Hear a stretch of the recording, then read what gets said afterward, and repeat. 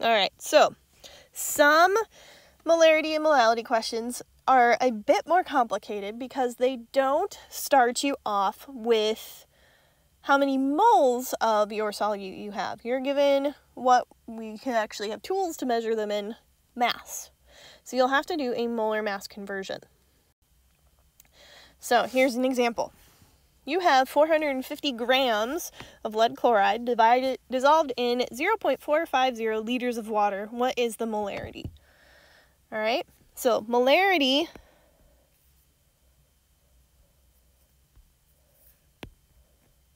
is moles divided by liters. We don't know moles directly from this, so we've got to calculate that. So quick view, all right, if you have X grams of whatever substance, all right, so this is meant to be a generic way of doing this. If you have 100 grams of substance AB, all right, to convert that to moles, you have to divide by the molar mass of your substance. All right, so divide by molar mass. Now, reminder as far as how you find molar masses, this is where our periodic table is going to come in handy. All right, so for example, this one up here, we've got 12 grams of water. We need to know how many moles there are. All right, so if you look at your periodic table, the mass of a hydrogen is 1.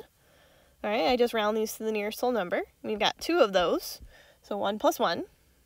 And then oxygen has a mass of 16, so the molar mass equals 18. And then if I want to calculate moles, what I'm going to do is I'm going to take my 12 grams and divide by my molar mass, which that I think gives me 0.67. Yep. All right, I'll do a couple more on the table here, but this is something that definitely is a review from Chemistry A, but if it's something you don't remember strongly and you need some further help with, come to a help session. I'm happy to do some more practice with you. All right, so for this first one, what I need is the mass of magnesium plus the mass of chlorine twice. All right, the back of your laboratory guide has a periodic table. You can also look one up on the internet. Magnesium has a mass of 24.3, so I'm just going to throw 24 on there. And then chlorine is 35.4, so I'm going to put 35, which ends up being, I believe that adds up to 94. Yeah. All right. So to calculate the moles, I'm going to take this value, the 234, and divide by my molar mass, which gives me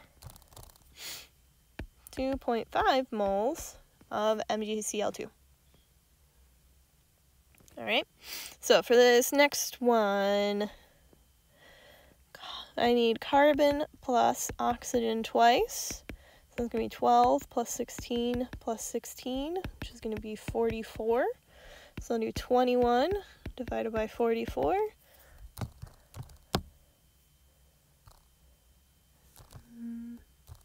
Didn't do that right. There we go. 0.48 moles. All right, do one more. So NaCl, I need to add sodium plus chlorine, because there's one of each. Sodium's 23, chlorine's 35, which is going to give me 58. All right, so I'll take the 145, divide it by 58. Sorry, my voice is cracking.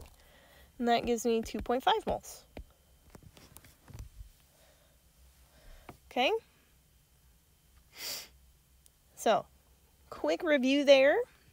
Now let's see how we can do this to actually solve our problem. Again, if you remember, molarity is moles divided by volume. All right. Now to get the moles of PbCl2, I'm going to do this one in a different color for you.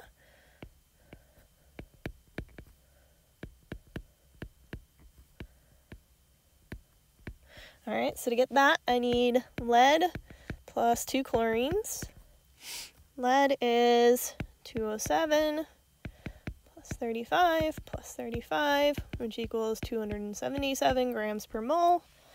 So I'll have 450 divided by 277, which equals 1.62 moles of lead chloride. So if I come back over here to my molarity equation, I'm going to put 1.62 on top. My volume is 0.45. And that's going to give me 3.61 molar lead chloride. All right. So if you're given grams, that means you can do it. It's just there's going to be this extra calculation that you have to do before you can plug it in. So, same thing can happen with molality. You might be given grams of your solute, and we've got our kilograms of water, which we can leave alone. But we need to convert this 329 kilograms to moles. So, sodium Na plus Cl, 23 plus 35, which is 58. So we're going to do 329 divided by 58, which gives me 5.67 moles. And then my molality is equal to moles over kilograms.